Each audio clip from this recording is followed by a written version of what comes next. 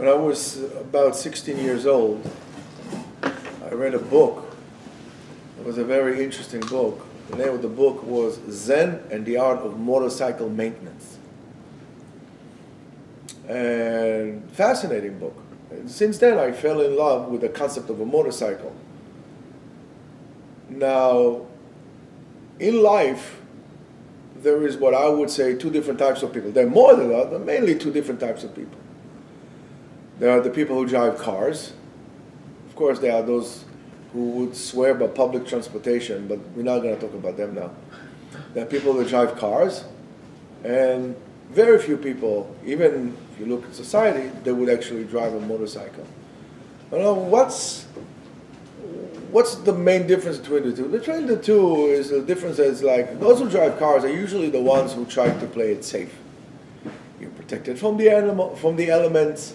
You're driving safe. You have AC. You have this. You have that, and so on and so forth. Well, what about driving a motorcycle? Why is a motorcycle so different? Well, as you think about it, you have this beast. Let's say you're driving a Harley. So you're driving a Harley, right? They're like, I don't know, 30 inches from the ground, driving with 80 wild horses right underneath you. You're sitting on a seat that is maybe 10 inches, leather seat is 10 inches wide, going at this speed, coming to a curve, turning the road and coming it fast, and then you lean into it, and then you know what you do? You actually squeeze the throttle, you give it more power, and you get out and you drive. It's an amazing feeling to ride a motorcycle. And so is to life. Most people that are going to come into a curve, into the road, they're not going to lean into it.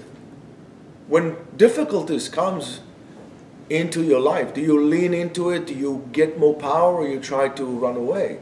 You put the AC on, you put your windshield wipers. Driving, for example, in a motorcycle, you need to understand that you need to have a small reflector, because otherwise it's like you being hit by gale forces. You're driving on a bike. It's like 80, 100 miles an hour, wind coming, attacking you all the time. It takes a toll on your body. And yet you're able to put a tremendous smile on your face driving that bike. What are you? Are you a motorcycle person? Or are you a public transportation F train, would stop at next stop at whatever it is, in like nowhere basically. Yeah, you want to look at most people's life, how they live their life? Not a problem. Go look at a subway. Smelly, dirty, full of rats. Do I need to describe to you the F train or the E train on the rush hour? This is how most people are, and most people... Did you actually see happy people on the subway? I've never seen a happy person on the subway. Everybody's depressed. Everybody's a lunatic. That's how we are in our lives. There's somebody nice, will put in big noise in his own car and AC, but it's still not a motorcycle. And that's an analogy of life. I'm not advocating for people now go get bikes. I'm talking about a mindset. We hide too much behind things. We hide behind masks all the time, and it's something along the path of the journey of our life. Our mask becomes so heavy that we cannot even tolerate the burden anymore. We are afraid to look at life and actually enjoy it. We're afraid to go on this motorcycle and squeeze the throttle down, to enjoy life, to feel the boost, to feel that you are alive. We're afraid to feel that we are alive, and that's so sad to me. Somebody once says, in order to really be who you are, if you want to really be who you want to be, you have to abandon who you are right now, because what you are right now is just a facade for some kind of an imaginary thing that you put on yourself. And you realize that at the end of the day, you don't need to ask permission for people to live your life. But you do need to want to live life itself. going to retirement and doing and living this like the Dulce Vita. That's not life. That's not it. You need to stop and really evaluate your life. Is your life, again, worth living? Do you have anything that is meaningful in your life? Even something so precious as Torah. Are you really doing it the right way?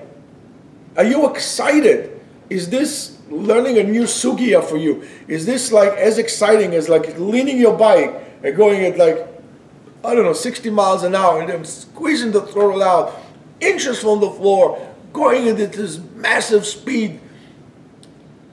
Yes, you can have a leather jacket. But do you understand what I'm saying? Do you enjoy it? Is that the thrill? Are you thrilled about anything that it's, or is just something that you only thrill about profanities and nonsense? One of the reasons you don't have this joy in life is because you're not thrilled about anything, because you always worry about what this would say, who would say, and you're living somebody else's life. You don't live your own life. You want to play it safe. I'm going to tell you something. Do you have dreams? Not fantasies, dreams. And I'm going to tell you something that you might not like it. Most men die at the age of 25. But it's until 75, 80 they're actually being buried. When you give up all your dreams, and around the age of 25, when the pressure comes that you have to get married, I have to do this, I have to do this, I have to do that. Okay, how are you going to do this? Okay, let's do what everybody else does. Let's kill our dreams. At that point, you cease to exist. At that point, you're dead. At that point, you don't have the thrill of life anymore. You're not happy to look into life. How in the world do you think that you're going to dare to call yourself Eved Hashem if you don't have the simcha, the joy? You don't. You don't have simcha in your life. And you're going to tell me that you are Eved? It says, if do it Hashem besimcha.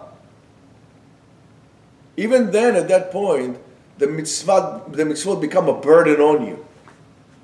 Becomes heavy on you. And that is because you don't have joy in your life. Because you were willing to give up on your own dreams.